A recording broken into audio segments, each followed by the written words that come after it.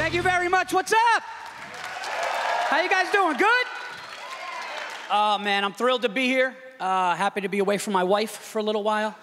My wife and I got into an epic fight before I came to Canada. Epic, not big. There's a difference in a relationship between a big fight and an epic fight.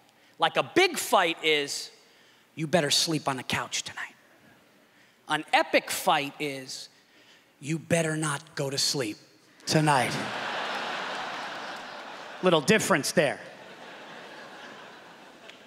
My wife says I'm lazy and unprepared, and I'm not gonna lie to you people, I'm lazy and unprepared. But see, my wife's part of the problem because she's over-prepared. My wife is fucking ready right now for anything right now. I'm not making this up. My wife is so prepared and ready.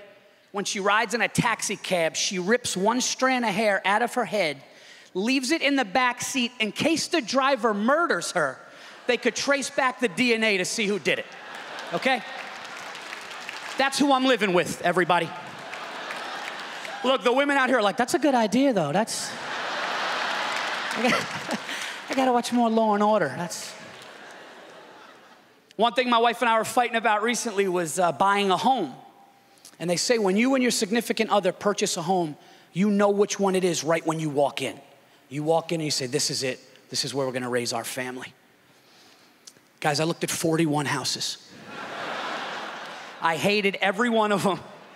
And my wife, of course, falls in love with this old colonial that was a piece of shit that I hated. And I didn't like it because when I went inside and I went to the basement, I just smelled something funny. I saw work that needed to be done in the house. And I was like, this place, I just saw the money leaving our account. You know, I was like, this is gonna cost us a lot of money. And the excuses came out. My wife goes, no, babe, that's how basements smell. She goes, no, I swear to God, that's how a basement should smell. She goes, it actually smelled like my grandmother's basement. The first thing I thought of was my grandmother when I smelled that basement. And I was like, well, your grandmother had water damage. Okay. And a shitty inspector. Like, I'm not gonna let the scent of your grandparents' failure fuck us out of money the next 20 years. We're not living here. I'm a dad during the day at home. I'm a stay-at-home dad. I got a 5-year-old little boy. I have a 2-year-old baby girl. I'm exhausted. I'd like to tell everybody in this beautiful theater here something from the bottom of my heart. If you ever thought you were tired, okay? If you ever thought you felt exhaustion in your life and you don't have 2 babies at home, fuck you, okay? Fuck you and your bullshit 9-to-5 job when you come home and you put on Netflix and eat a snack. You uncommitted assholes know nothing, okay? You don't know tired until you've contemplated divorce and suicide on the same walk to your child's bedroom at 3 o'clock in the morning because you're resentful to your wife that it's your turn.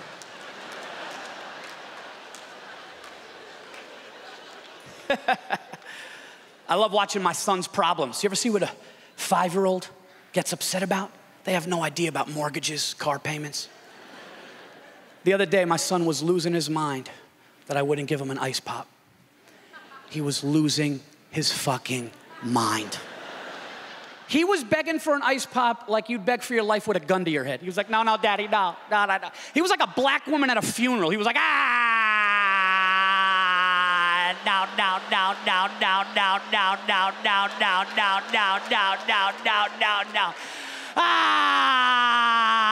I was like, Jesus Christ. It's just an ice pop. Now I want one. Because apparently we have incredible ice pops in this house. But people always, my friends always get kind of upset and resentful that I go home and I have a personal life and a family.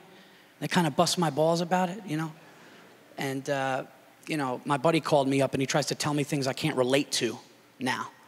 You know, he called me up, he's like, oh man, we were hanging out with these girls after the show. Well, I mean, you couldn't be there because you had to go home. But this chick comes back to my hotel room, jumped on the bed, got completely naked, opened her legs, looked me in the eyes, and said, you could do anything you want to me tonight. I'm so far removed from that in my life. I wouldn't know what to do. If a woman opened her legs in front of me right now, I'd grab a baby wipe and go front to back.